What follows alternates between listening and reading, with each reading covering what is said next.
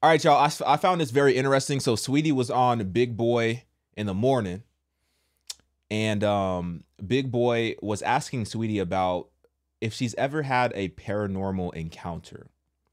And I haven't watched the full conversation, but essentially it gets to the point where Saweetie, she says that she has to sleep with gospel music in order to cleanse her room of these demonic spirits. Now, if you don't know who Saweetie is, Saweetie's a rapper, secular rapper. Honestly, just watching this interview with Saweetie, and I've never seen a Saweetie interview in my life besides this one, she seems like a very sweet girl. She seems like a very genuine-hearted person. She just seems very lost, like spiritually lost in terms of like doesn't know Christ. So, and that's every single one of us fell into that category at one point in our life, right? And then we all had an encounter of some sort with God, and then we were forever changed, and now we're walking with Christ. That's what I want for everybody, right? And when you hear stories like this of Saweetie being aware of the spiritual realm, being aware of the spiritual activity that's going on, and essentially being aware of the spiritual warfare, it's almost like it's one step to getting someone closer to understanding that, like, yo, if you believe that these spirits are real, if you believe that these principalities, these dark principalities are real, how could you not believe that God is real? Because if there's darkness, then there has to be light. So I pray that Saweetie comes to know Christ. We'll see what happens. Let's play this interview, and then I'll give you my feedback and my commentary. Hates scary movies. So I don't like paranormal movies. I believe in spirits. I believe them can jump through the screen. Really though? Have you ever had one of those moments? Because Yes. I know I have. No, yes. Ever since I was a little girl, I've had paranormal experiences. Explain one or explain. I don't want people to think I'm crazy. Hey man, No, I wanna anybody hear it. that say they think you, I think everyone has had an experience. All right, you share If yours it- and I'll share mine. Okay, so I'll just give you one. Years ago, when I was 12 years old, you know, we were going through something and we were homeless, so we were living with another family, right? And my brother Mouse and I, we were laying in the back in like a den area, but it was on like a tile, like linoleum floor. We just put like the blankets out there and we just lay that's where we slept at. And so we just started hearing things, you know what I'm saying? And I remember I was asleep and I heard like bare feet walking past my head. Like if you were barefoot on like a tile, like linoleum floor, I heard the slapping of the feet. 12 years of age, I didn't open up my eyes and look immediately. And then when I did, Saweetie, open up my eyes, I looked at the curtain and there was a face of a man with like kind of a thin face. And he had like a kind of like a derby hat, so on and so forth, but I could see this man. And so the next morning, I told my brother what was going on. He was like, man, he said, Kurt, when I was asleep, I was hearing things too. We didn't share it together until we woke up the next morning. Then when I told the family we were living with, I just seen them, they start crying. And it was like, our dad, you described our dad had a thin face, our dad had he would wear his hat all the time. So it was a friendly experience. It was friendly. That one was friendly. Then another time, you know how when you're doing like the water jug, when you put a 5-gallon of water, and when it gets that. I don't believe in that. I don't believe in that. I don't believe in like ghost of dead people walking this earth. I don't believe in that. If you're seeing a ghost of somebody who passed away in your life, you're not seeing that person. You're seeing a familiar spirit. You're seeing a demon. Because these familiar spirits, they can get close to people. They can get so close to people that they start to understand who that person is, who their family is, what they like, what they don't like, their personality, how they talk. And they start to mimic it. I don't think we're seeing dead people walk and roam this earth. Those are demons. Those are demonic spirits. That's a demonic presence. That's what I think. What do y'all think? Yeah. I remember one time, dude, I heard the shh, then I heard the gloop gloop, and they said he used to love to get water from out of that. So it was a good experience. Yeah, you had bad ones. Man, it be some shit going on. Oh, yeah, that's why Like- you slow on yours. No, so like, I don't know how I was set up to be this involved with the spiritual world. So for one, like the apartment I grew up in had a lot of paranormal activity. When I go to sleep at night, if I'm not sleeping next to somebody, I have to play gospel. I have to play gospel music To this day? to this day, Wow. or I'll get attacked. Like that sleep paralysis, like I'll get that. But I get that every time if I don't play gospel music when I sleep. That's wow. Uh-huh. So you always got to make sure it rolled, whatever. Like for you. If I'm by myself, yes, I have to play it because I'll get it. Like I don't know what that's called, and I got to do more research. Right. But And when you Yeah. My goodness. My family just came home making all type of noise. Yeah, that's called a demonic attack. There's real spiritual warfare happening all around us. And if you're getting hit spiritually every single night to the point where you have sleep paralysis every single night, there's healing for that. There's deliverance for that. There's freedom from that you have access to, that you're just not tapping into. Look, the gospel music, if that gets you to a place to where, you know, it helps you kind of relax, that's cool. But the gospel music is not going to save you, because, you know, sometimes some of these people who are singing, you know, gospel songs and who are worshiping, they not even saved themselves. So how can that save you? It might give you some sort of comfort, but at the end of the day, the only thing that can save you is the blood of Jesus Christ. The only thing that can save you is the finished work of Jesus Christ on the cross. And that's available freely to everybody as a gift. So, like, if you want true healing and true freedom from that, you have to submit, you have to repent, you have to give your life to Jesus Christ. You have to put your faith in Jesus Christ. Because just like I was saying in the previous video, we have power and authority over all of these spiritual, you know, principalities in the spirit realm, the demons, all of that. We have authority and power over it through Jesus Christ. We have to put our faith in Jesus Christ, and he gives us the power and he gives us the authority. But until that point, if you're not going to do that, then you're going to keep putting a Band-Aid over it. But it's so interesting. You have these people who are clearly getting attacked in the spiritual realm. At what point do you think they just fully submit to Jesus and let Jesus take control?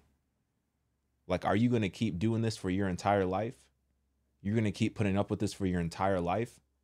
There's already victory for the battle that you are facing right now. And that victory is in Jesus Christ. Go to Jesus.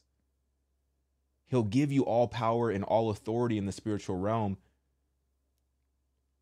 to handle all of that activity that's happening at night. But you got to go to Jesus. attack, Saweetie, what do you mean? Like in my dream. Right. Like, you know, when you can't wake up and you feel like somebody's sitting on top of you. Yes, man. Like it's real. And especially when I started like meditating more, I felt like the stronger I became spiritually, the more I started getting attacked. Well, because you're opening up the wrong doors. With this meditation, with this new age stuff, I don't know exactly what she's into, but if the source is not Jesus Christ, then you're opening up the wrong doors.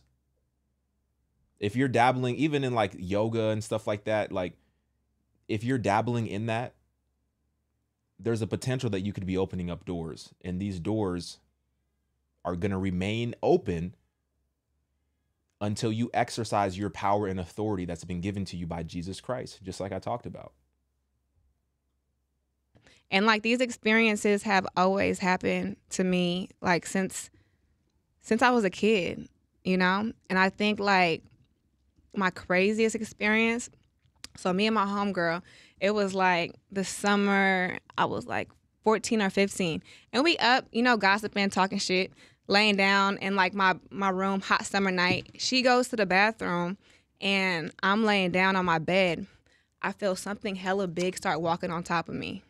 I'm wide awake. Wow. But you can feel it. No, like I could feel it. It's like walking on top of me, but I already know what time it is because I grew up in like I just know what time it is because I've been experiencing this type of stuff since I was a kid. And I start like crying and I'm like because I just know what's happening, and a voice goes, "Shut up." And you know that deep- 100%, huh? A deep ass voice that says, "Shut up," and I just start like. I just feel so Could you move helpless. then, even No. when you were awake? I froze, but I didn't freeze because I couldn't move. I froze out of fear. But ever since then, like I told my grandma, and I say Jesus every time, or I start praying, because that's my way of fighting back. You can't just say stop. You have to say, in the name of God and the name of Jesus, because that's the person who's gonna protect you. But it's like those experiences, like it's crazy when you're dealing with two different worlds at one time, because not everybody knows what it feels like to have a paranormal experience. And especially like that, and continuous, and no matter where you go, you know how some places it's tied to a place. I remember, Saweetie, when my mom passed, right? I remember I was laying in the bed and I wasn't asleep. I wasn't asleep. I believe you. And I remember I felt, like when somebody's on the bed and they get off, Yep. and you can feel the weight shift. Yes. I felt the weight shift, right?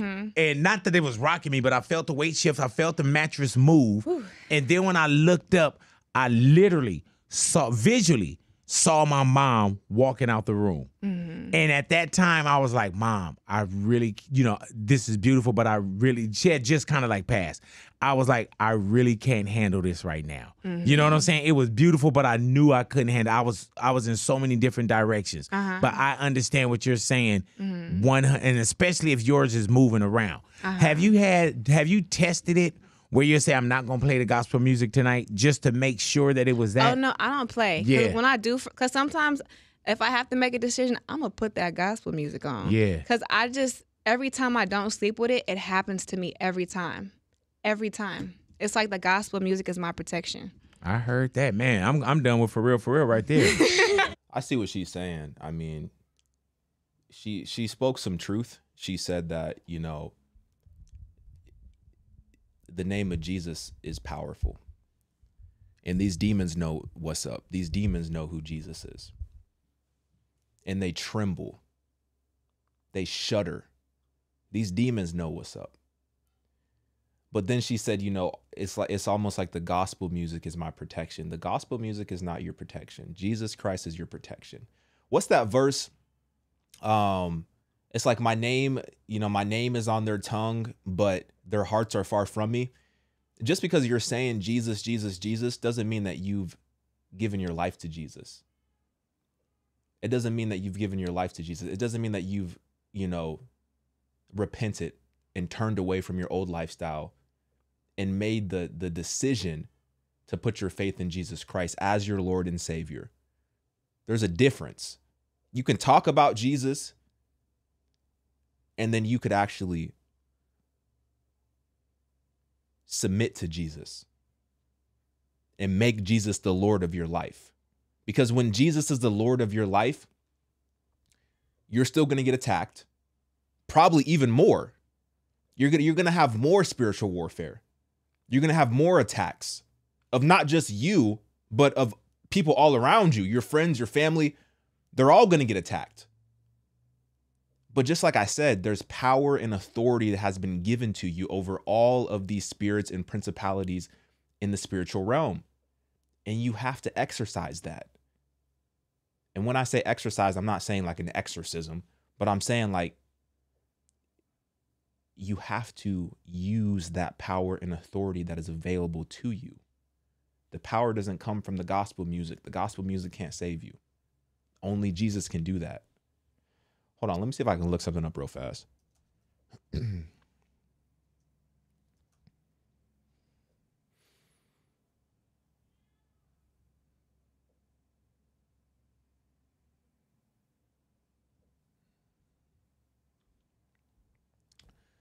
trying to see if I can find something about familiar spirits. Because I'm drawing a blank from a biblical perspective when it comes to familiar spirits. Okay, so it says, what are familiar spirits? So it says the word familiar is Latin, meaning a household servant, is intended to express the idea that sorcerers had spirits as their servants ready to obey their commands. Those attempting to contact the dead, even to this day, usually have some sort of spirit guide who communicates with them. These are familiar spirits. Leviticus 19:31, 26, and 27, and Deuteronomy 18:9-14 refer to mediums and familiar spirits being involved with them, as they are an abomination to the Lord. A medium is one who acts as a liaison to supposedly contact or communicate with the dead on behalf of the living. In reality, mediums are contacting demons who convince the mediums that they are familiar and can be trusted and believed. This is exactly what I was saying. This was exactly what I was saying. You think, even from Big Boy's perspective, Big Boy said that he was sitting in his room and he saw his mom. His mom just walked by. But his mom had just passed away. But he saw the spirit of his mom just walk by. Like I'm not trying to be rude, but that wasn't your mom. That was a familiar spirit. That was a familiar spirit. Mediums, in reality, mediums are contacting demons who convince the mediums that they are familiar and can be trusted and believed. God calls this an abomination in Leviticus and Deuteronomy. The practices associated with mediums and familiar spirits were banned in Israel, and the punishment for practicing such things was death. Familiar spirits and spirit guides are under the control of their master, Satan. They influence people to spread lies and deceit in order to thwart. What is that word? Thwart? Hold on. Y'all see how uneducated I am. I'll try to figure out what that means, bro. Prevent someone from accomplishing something. Okay. So they're trying to influence people to spread lies and deceit in order to prevent the kingdom of God. So basically in order to, cast deceit and sow seeds of confusion so that people don't turn to God.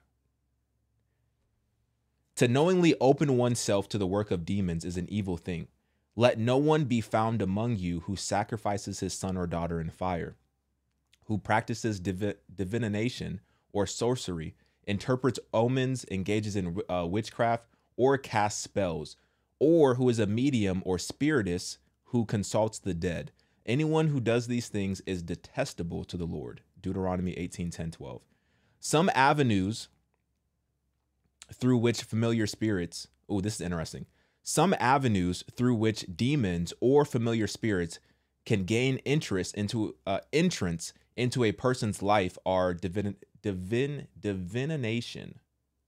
transcendental meditation, new age visualization, neurochromancy. Oh my gosh. At this point, it's like, do I even post this?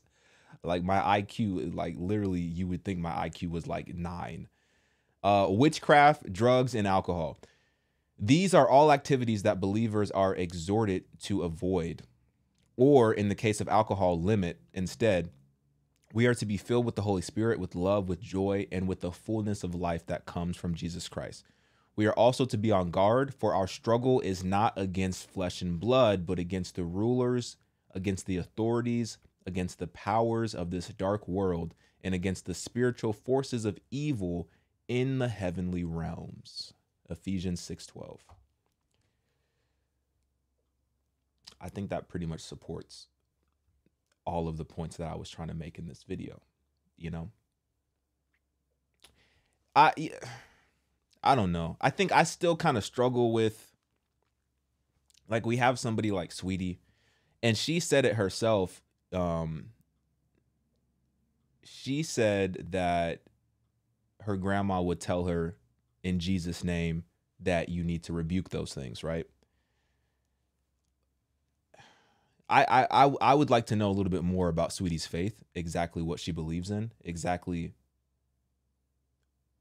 what she put her faith in. Like, what do you have your faith in? Is it in Jesus Christ? Do you believe in Jesus Christ? Is Jesus God? Like, I want to know these things about Saweetie, because from an outsider looking in, it doesn't look like she knows Jesus. I'm just basing it off of her chosen career, her chosen profession, what she chooses to glorify on a daily basis, the songs that she chooses to create, to put out to the masses of people. It's almost like the same person who's tormenting you every single night, the same person who's keeping you in bondage every single night, has actually become your master. I'm talking about Satan. That's almost what it kind of appears, just based on the content that she's choosing to produce and the content that she's choosing to put out to the world to consume. Because that comes from the heart. The wickedness that we see materialize on earth, it comes from the wicked desires of the heart. So you're either serving the wicked desires of your heart, which does not come from God, which comes from Satan, or you're serving God. And that's not to say that you're going to be perfect, but that's to say that the fruit of your faith is going to be evident in the works that you produce for God. That's all I'm saying. So I hope that Saweetie gets saved. I hope that she comes to Christ. It's very unsettling knowing that people are actively going through spiritual warfare, and there's literal healing that is available to them right now in this very moment, and they just don't know it, or they just don't want to accept it. You know? So I don't know. Let me know what y'all think. Get in my comments. I'm out, y'all.